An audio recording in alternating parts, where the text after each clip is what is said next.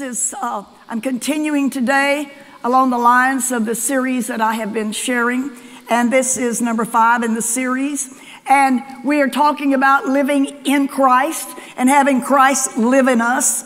And we are likening it to and calling it, being in Christ, the sphere of the believer. And I was sharing that with someone today. I said it's like a transparent shell, just like this globe that I have used as an illustration. It's like you're either in Christ or you're out of Christ.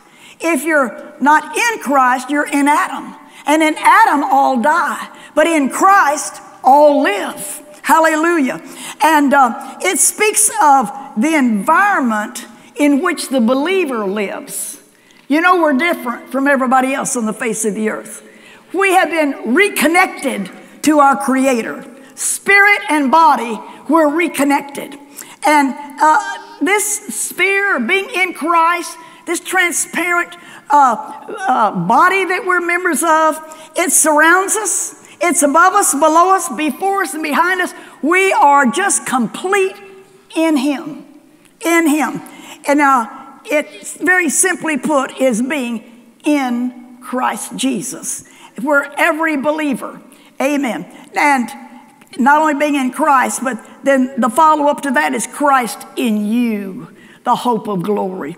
And in Acts 17 and 28, just give you a little bit of background. Acts 17 and 28, for in Him we live, we move, and we have our being. We exist. It's all living in Jesus. And 1 Corinthians 12 and 13, it says, how do I get in there? By one Spirit are we all baptized, immersed, placed into one body. Whether we're Jews, Gentiles, that means a non-Jew, whether we're bond or free, we've all been made to drink into one Spirit. And now there's many members, but there's only one body. And I love the verse that says, He sets every member in the body as it pleases Him. You know, it doesn't please everybody to have women preachers, but it pleases Him.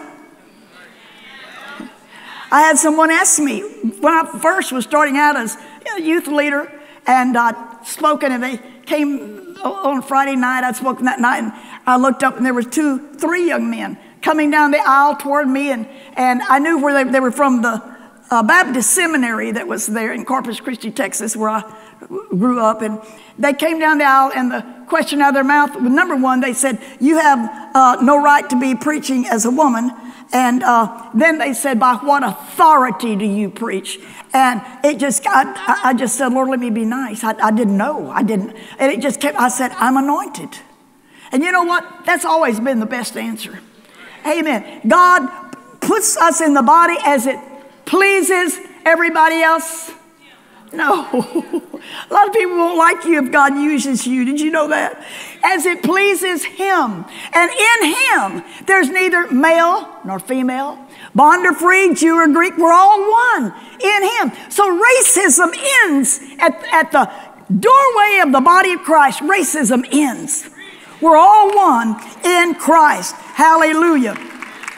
Now, what the scripture that got me started in this study that I've been doing, and it's just been amazing to me. It's like the New Testament. It's like I got hold of a handful of keys. In fact, I mentioned this to you when I first started. I had a dream, but the dream disturbed me so much. The next night, I didn't want to go in the bedroom and go to sleep because that dream had been so real, and for some reason, it scared me. It disturbed me. I don't know why. Have you ever woke up out of a dream startled and trouble, and I couldn't get it out of my mind? And in the dream, I was with my daughter and someone else, and I had gone into a large auditorium somewhere, and I was going to be one of the speakers. But we were there early, and we'd sat down, and they were working on the platform, getting stuff ready, and I looked at my watch, and I thought, well, I've got about an hour and a half before I have to be down here to speak. I think I'll just go up and get the key to my room, and I'll just go rest. And so I went out, and I went to someone who was in charge in the back, and I said, I would like the key to my room. And the man looked at me, and he laughed, and he reached down, and he came up with a glob of keys and just put them in my hand. And he thought it was funny. I didn't think it was funny at all. I only wanted the key to my room, and what he gave me and what I realized I had was the key to every hotel room in that complex. He gave me a key to every room. And I thought, I didn't want everybody else's key. I want to go rest. And I realized later on, think about that dream, I really wasn't wanting to help everybody else. I just wanted something that would help me. I just wanted to rest. And I was so distressed, I went upstairs to find somebody else. And I said, do you know that man down there gave me a key to every room in this place? And the man just looked at me, kind of smiled. And I woke up so disturbed and distressed.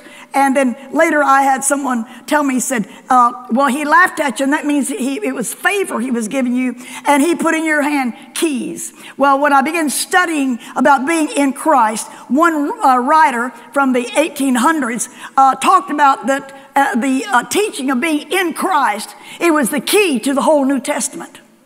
So I find every time I open up the New Testament and start reading, I find a thread. It's like I have the key to every book. It's like I have the key to every scripture I'm looking at. I'm just telling you, it just stuns me. Things that never made sense suddenly make sense. They just connect and open up. But the main scripture that got me started even thinking along these lines is a scripture I've pondered over it many, many times. I never got it. And it was Romans 8:2. It says, for the law of the Spirit of life in Christ Jesus has, and that means he did, make me free from the law of sin and death. I would read that. I love the book of Romans. And basically, all of this series that I've been sharing with you, basically, we have been in the book of Romans. We'll go from Romans to Corinthians and on to the other Pauline epistles. But basically, we have studied out of the book of Romans. And I would read this scripture and I would try, you know, that all of the punctuation marks were put in by translators. So the commas may not always be where the translator put them. I remember Brother David Shock one time talking about the scripture. When the enemy comes in like a flood, the Spirit of the Lord will lift up a standard. He said, you know, we don't know if that's where the comma was or not. He said, I kind of believe it's when the enemy comes in like a flood, the Spirit of the Lord will lift up a standard. I thought, I like moving that comma. I like that. So the law of the Spirit, this is where I put the law of the Spirit, comma, of life in Christ Jesus, comma, has or did make me free from the law of sin and death. There's a law in Christ. A law, not just a suggestion, not a thought, not something you just got to vainly try to grasp. A law of life. And that word life there, the Greek word is Zoe. It is God life, God's nature, eternal life, resurrection life. The kind of life that when you get a touch from the Lord, whoo, you get quickened, that kind of life. When you get healed, that kind of life. Because every healing has taken dominion over any death working in your body. That's what healing is. It's life instead of death. So free. It made us free from the law of sin and death. What does free mean? Free from slavery, bondage, sickness, disease, disaster, poverty, Satan's hold on any area of your life, and it makes you free from the influence of the enemy. So Galatians 3:27, as many of you as have been baptized into Christ. That word baptized means to be dipped, immersed into Christ, and I like this, have put on Christ. So all these, I didn't have any beans, so I used rice to be my little people. So all of these little people, when they were put into Christ, they were baptized by one Spirit into one body, and then they not only were in the body, but they put on Christ. And you know, one of the definitions for the name Christ is anointed. So when you're in Christ, you can put on the anointing. Hallelujah. All right. We're all one in Christ Jesus. Now, Romans 6:4. Therefore, because of all of this, we are, say are, that means we are buried with him by baptism. That water baptism, that time, if you have never been baptized in water, that could possibly be a chink in your armor. It could possibly be the fly in the ointment for you, because he told us that water baptism is symbolic of when you bury the old man. In the early church, they believed before they were baptized in water, to tell you the truth, we do exorcism on people after they've been saved 30 years. They did exorcism on people when they came to the altar. You didn't get baptism, you didn't get Holy Ghost, you didn't get nothing till you got the devils cast out. Amen, Sister Anne. Amen. I like that kind of teaching. Woo! Therefore, we are buried with him. And that means we were in him when he was buried. He went to the cross. And when he was buried, we were in him. By baptism, when we're baptized into death, we're baptized in water, we're being baptized into his death. That like, or just like Christ was raised up from the dead by the glory of the Father. I've thought about this a lot. I've been studying that word glory. Has different applications, but I've just about come to the conclusion that most places that I'm seeing this word glory, it means the outshining presence of God in that person. So just like Christ was raised, can you even imagine the glory, the outshining presence that happened in that tomb when the stone was rolled away?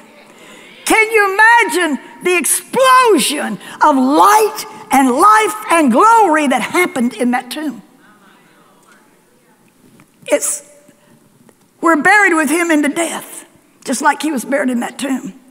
That as Christ was raised up from the dead by the glory of the Father, even so we also should walk, and that word walk, it always means live your life, in newness or in a new kind of life. And this word life is Zoe. That means in God life. If you're in Christ, you have God life. The other Greek word for life, it could apply to anyone, even if you're in here, it still could apply to, is Zeo, Z-A-O. And it simply means to be among the living. But Zoe means you have received God's nature into your life. And I want to add, and into your physical body. I want to mention right here that when Adam sinned in the garden, he not only cut himself off from spiritual sustenance from God the Father, he also was cut off from physical sustenance from the Father. Physically, he died spiritually, or he was cut off from God spiritually. He became dead spiritually, but physically, he lost his connection. And I have pondered that verse in Matthew 4:4, and it began to make sense to me more than ever. Man shall not, or does not, or cannot live by bread alone, but by every word that proceedeth from the mouth of God. You and I that know Jesus, we don't live just by the hot tamales and the tacos and the French fries. We don't live by that alone. We might get fat on it, but we ain't living by it. It's not real life. We know real life. It's that life when you hear a word from God. Whoa! When Lazarus heard, Lazarus, come forth. He didn't need no T-bone steak. He didn't need any rolls and mashed potatoes and gravy and mac. He didn't need that. All he needed for life to come in his physical body was to hear the voice of God. And that's what you and I need to quicken our mortal body. I live, but I live not only by a natural life and by like everything that's lived, but I live by another source of life, that when I came to Jesus, I was reconnected to the Father spiritually. But I want to go further and say to you that when Jesus Christ died on the cross of Calvary, he paid it all. He paid the price. His blood was shed to remove every cause of sin, sickness, disease, and death from you. He bought you spirit and body. That's why Paul says, therefore, glorify or honor God in your spirit and in your body, which are his. You say, why didn't it say soul? Because that soul is you. That's where you make your choices, your decisions, and that's you. That's your personality. That's just who you are. So, and you make the choice of following the Lord and belonging to him. All right, so when we rise out of the waters of baptism, we rise to walk in a new kind of life. Every one of us here that know Jesus, and I would say if you have not yet had the opportunity, some people aren't baptized in water, they never had the opportunity. But I want to say you've got that opportunity this morning. And at the end of the service, we'll be having communion, but we will also be doing water baptism for anyone here that has never been baptized in water. You're walking around carrying a corpse on your back. You need to bury him. You know, I thought, you carry a corpse around long enough, it stinks. And you know, sometimes if we haven't buried the old man, he stinks. He starts infecting and influencing, and we get the odor. Moving right along. Hallelujah. I tell you, I am excited about this word today. I want to share, this was just a new flavor that God put in my heart early this morning. Ephesians 4:8. He said when he ascended on high, he led captivity captive, and he gave gifts to men. Now this is talking about when Jesus was resurrected. First of all, he went down before he came up, and we'll get to that. But he led captivity captive. The righteous that had died, believing the Messiah was coming, they were being held in paradise below. But when he went down, the 3 days and 3 nights, he went down to paradise below, and he preached unto them. And that would mean Abraham, Isaac, Jacob, Adam, Eve, amen, Rebecca, right on up. Help me, Jeremiah, Matthew, right up till they were born. They were all under the law, and he led those who had been held captive. They weren't in hell. They weren't in Hades. They were just in paradise below, the place for the dead that would be raised. They died in faith, believing. And he led them captive. That means when he ascended, he took all those folks with him to paradise. He said remember when he said to the thief on the cross, he said, remember me. And Jesus said, this day shalt thou be with me in paradise. Okay, now the 9th verse, now he that ascended, here it is, but what is it but that he also descended first into the lower parts of the earth? He that descended into the lower parts of the earth is also the same that ascended up far above all heavens, that he might fill all things. Remember that. Fill all things. And he gave from that position, he gave some apostles, some prophets, some evangelists. We're going to have Evangelist Robin coming back soon. And some pastors and teachers. When Brother John and Sister Robin, when I said, John, be sure you get me an itinerary while you're over there. I was joking him. So he called me, he said, well, I've got some meetings for you in China. He said, I met a man that has a church, but also he can connect with the underground church. He said, I told him you'd come. I said, you're right, I will go. All right, so he gave pastors and teachers. Now listen, this gets so good. For the perfecting. That word perfecting means the maturing of the saints. Some saints don't want to mature. I told him, I said, you better start, you better start getting that pacifier out of Asia's mouth. And they said, why? I said, you're going to ruin her teeth. Well, I don't know about that, but every picture I see, I said, get that pacifier out of her mouth. And you know something? Some of you aren't ready to give up your pacifier either. Come on. We like what comforts our flesh. Okay, now, he gave these gifts for the perfecting, maturing of the saints, for the work of the ministry, for those that work in ministry, for them to do the ministry in the body of Christ, and for the edifying. That word edifying means maturing and building up of the church, which is the edifying of the body of Christ. Now, the body of Christ is the church, which is his body.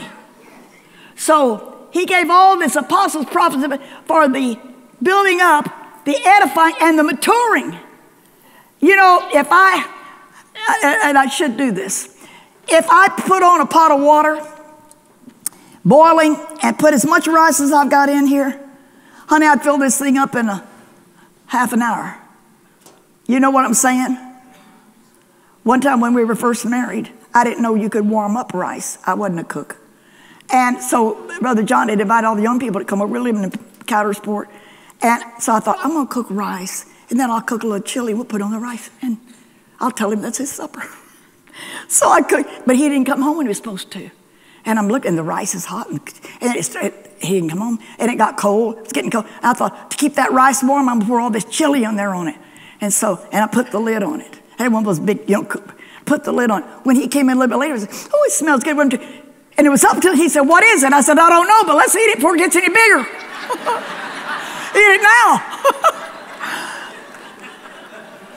But the maturing, this is for the maturing of the saints and the building up, edifying of the body of Christ.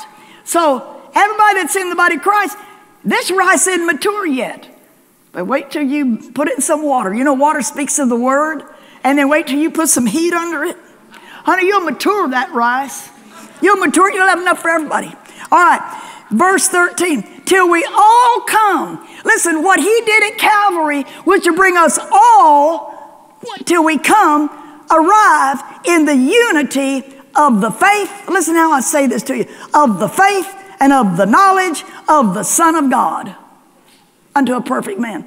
I read this a few years ago. I was reading this. And the Lord he said, do you understand what you read? And I said, no, I don't. He said, read it again. And I read, till we all come in the unity of the faith and of the knowledge of the Son of God. Do you know what you read? No, not really. Read it. I read it about 5 times. And then I said, well, Lord, it seems like there's too many ofs in there for me to think it means about. It doesn't say till we all come in the unity about the faith or about the knowledge or about the Son of God. It implies till we come in the unity, the harmony, the flowing together of the faith and of the knowledge of that he had, the Son of God. And I thought, that's really possible if you're in Christ. You will come to the maturity and attain to the faith and the knowledge. How would you like to have the knowledge the Son of God had? How would you like to have operate in the faith that he had? I'm going to tell you what kind of faith he had. He said, I don't do anything if I don't hear it from the Father or if I don't see him do it first. He didn't call hope faith.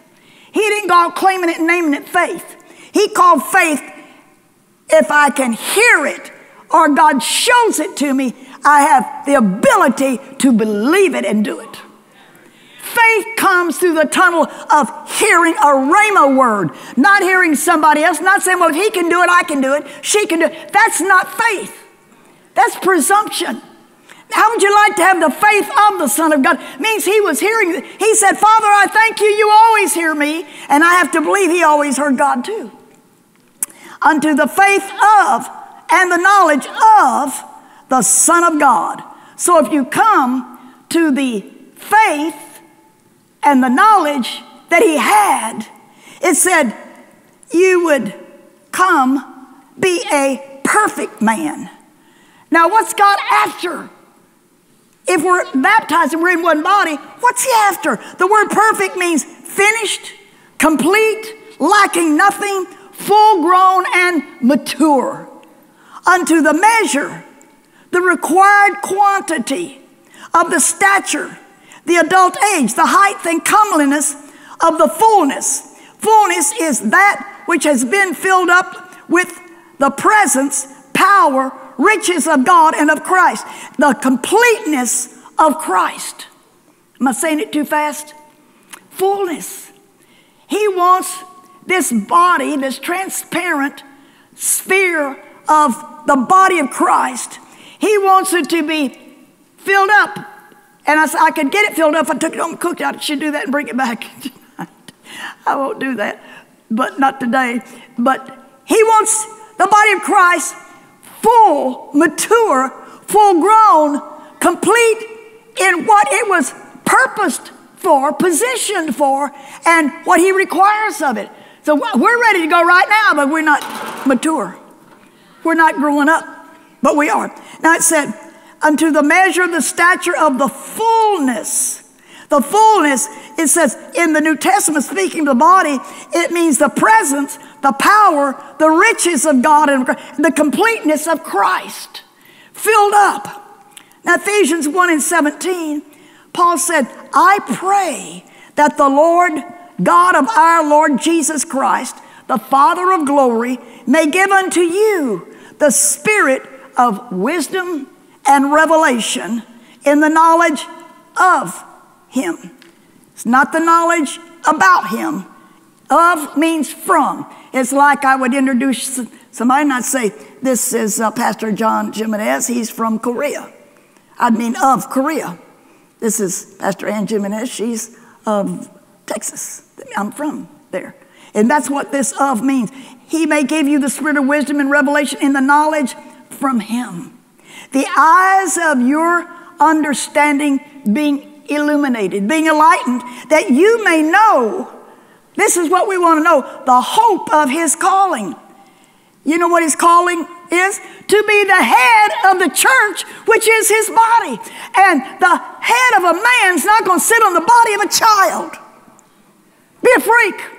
He's waiting on us. We're not waiting on him. He said, grow up in him, in all things. Said, what is the hope of his calling, and what are the riches of the glory of or from his inheritance in the saints? What is his inheritance in you? Well, the Bible teaches us that we have a down payment on our inheritance. Our inheritance is eternal life, but we have received a down payment.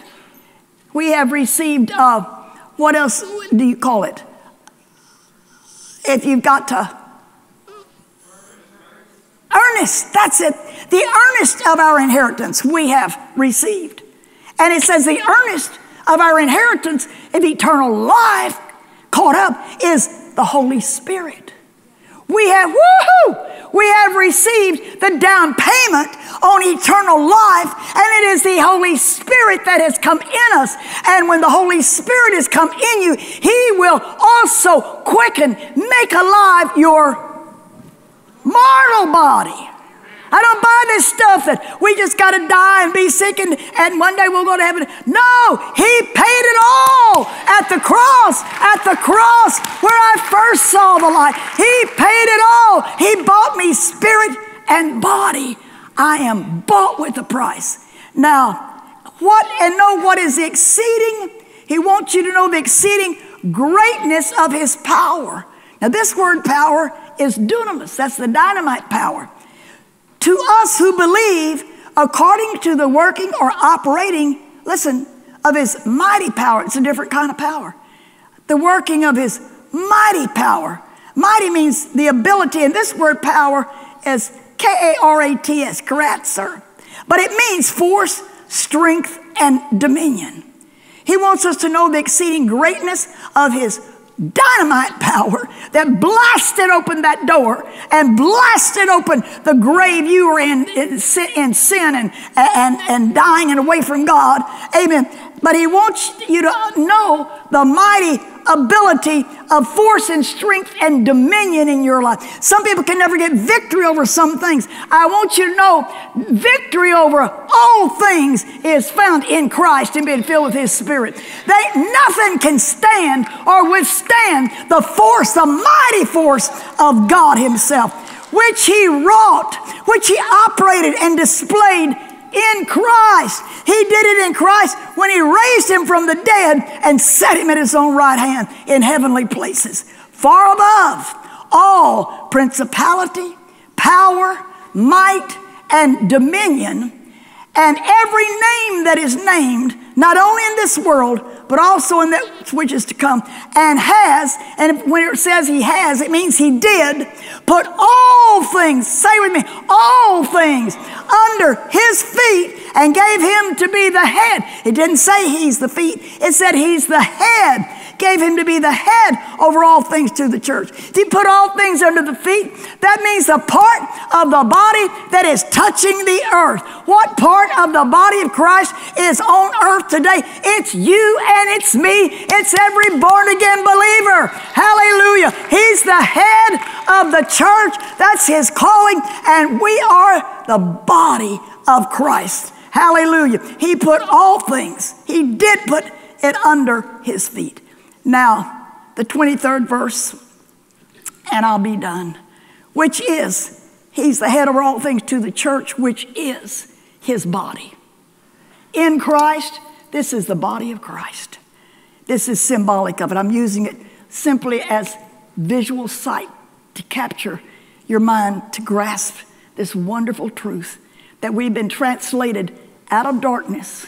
That means picked up, lifted up, and we have been carried into the kingdom of God's dear Son. We're set in the body as it pleases him. His body, he's the fullness or the completeness of him. Now listen to this.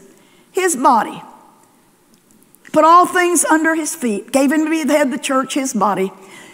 He's the fullness, the completeness of him that filleth. That word filleth means makes full to the brim and completes all. That means individually and collectively, he completes us and fulfills us. All, then it says in all.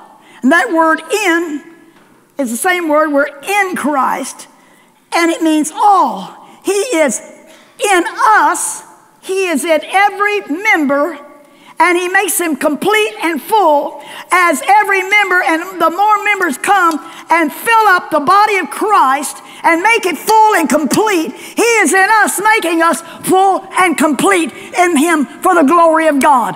No wonder, says, no weapon formed against you shall prosper, and every tongue that rises in judgment, it shall fall. Greater is he that's in me, larger, bigger, better is he that's in me than he that's in the world. Can you say amen?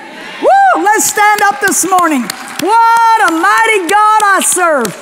Angels bow before him. Heaven and earth adore him. What a mighty, mighty God. Now, we'll stand for just a moment, and then we're going to receive communion. They asked me, said, do you want communion this Sunday morning? I said, absolutely. Without Calvary, none of this works. Without that he died on the cross for you and me, and without that he shed his blood, there's no way to be in Christ. And in Christ are all the benefits, all the strength, all the wisdom, all the understanding, all the compassion, everything that we gain and have in Christ. None of that would be efficacious in any way if it wasn't for Calvary and for that shed blood. And as we prepare our hearts to receive communion today, I loved it when the Lord showed me one Sunday afternoon. So we used to live right down here on Stratford Chase, and one Sunday afternoon I was supposed to preach that night, and I was studying, we're supposed to have communion, I'm studying, and I looked up the word bread. To my utter amazement, I found there's not one place in the New Testament, not one, where bread is mentioned that it means matzah or cracker. Every place bread is mentioned where he says, I'm the bread of life. When he took the bread and broke it, every place it says bread, it means loaf bread. And it was the common man's bread. It was bread everybody could have. There's some king's bread that everybody didn't have, but this kind of barley bread, everybody could have it. And I started hollering, John, John. I said, call the deacons. We don't tell them don't buy any crackers for tonight. We've got to have loaf bread. We've got to have risen bread. He came and said, why? I used to tell him, when I tell you something, don't ask me why, just do it. Well, that never did work, but anyway. I said, because, you know why this is important to you and me today? Why this is a celebration of life? Because this bread that I'm holding is loaf bread. What do you mean loaf bread? I mean there is a component in this bread that made it rise. It's not dead bread. It's not flat bread. It's not that it will never rise. It has something in it that caused it to rise. You say, well, I thought that leaven was like sin. Well, he used that as a picture, but he also said the kingdom of heaven is like leaven. Meaning, he was using it as a metaphor. He wanted to show that when the kingdom of heaven is preached, has life in it, and it will affect everything around it. So leaven doesn't just speak of sin. If there's sin, I tell you, if you got a rotten apple in the barrel, it will affect every other apple in there. And strawberries too, I found out this morning. Yeah, every one of them, great big one, I threw them all away. Had to. But in this bread, say in this bread, there's a component that made it rise. And then Paul said, and if the same Spirit that raised Christ from the dead dwells in you, he will also quicken, make alive your mortal body by his Spirit that lives in you. So if you're in Christ and he is in you, he will make alive with healing, strength, vitality. As long as he wants you here, he'll make you alive. No foe can harm you. No one will harm you. Amen. He is our life. He is our life. And we have that same Spirit in our hearts and in our lives.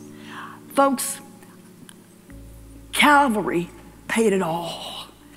When we take communion, I was so thrilled to take communion. In fact, I'd started the last 2 or 3 times I preached, I started to say, can't we get communion ready? Can't we have communion ready? Because it's all about this. It's all about the broken body. The price has been paid. We've been lifted, translated out of darkness into the kingdom of his dear Son. We used to sing, he set me free, he set me free. He broke the chains of the bondage of sin, break the chains of sin for me. And there's another one, once like a bird in prison I dwelt. No freedom from the sorrow I felt. Then Jesus came and listened to me. Glory to God, he set me. How many of you are set free this morning? Do you know what the Bible says? As often as you do this, as often. And he didn't say once a day or once a month or once. He said it's just often.